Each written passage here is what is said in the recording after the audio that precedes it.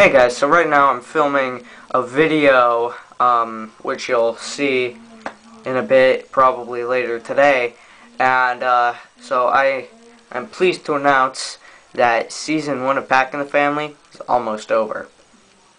Now, I uploaded one today at like a little after midnight, so I uploaded one of those, but Season 1 is coming to an end. Don't worry, we have a lot more coming on for Season 2, but when Jack and I first planned Packing the Family, we decided that each season should end with a story arc, and so now with this whole reel thing, that's going to be the ending of Season 1.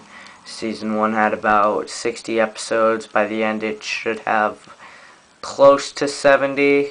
So yeah, it's going to be awesome. And Season 2 is going to be good. There will be a PITF Christmas special.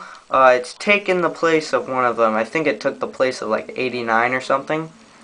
And so, when you see PITF 88 and then PITF 90, just, don't fret, everything's fine, but yeah, so that is that. So Season 1 of Packing the Family is coming to an end.